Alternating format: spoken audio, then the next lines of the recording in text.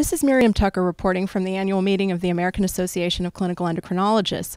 I'm here with Dr. James Thrasher, who is presenting a study on a drug, Linagliptin, in African Americans with type 2 diabetes.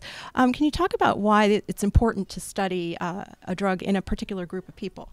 Well, African Americans have a much higher rate of type 2 diabetes. They're 77% more likely to have type 2 diabetes than white non-Hispanic patients with diabetes. Also in clinical trials they tend to be underrepresented, so that's why we chose this group to study Linagliptin in a clinical trial, looking at specifically blacks and African Americans. They also tend to have higher rates of complications, so we wanted to assure that this drug was efficacious in this group that's high risk. And you found that it was efficacious? Yes, it was. In all measures of all measures of glycemia compared to placebo, this drug showed significant improvements and clinically relevant improvements.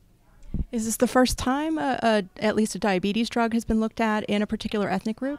As far as my knowledge, this is the first ever reported study in blacks and African Americans in patients on DPP-4 inhibitors. And do you think more trials should be done in various groups? Hopefully so. I hope this leads to more studies in minorities, not just with blacks and African Americans, but also maybe Hispanics and other groups, just to make sure that since they also have higher rates of diabetes than whites and they're also underrepresented in clinical trials, that we assure that all these drugs are efficacious in each one of these minority groups and ethnic groups.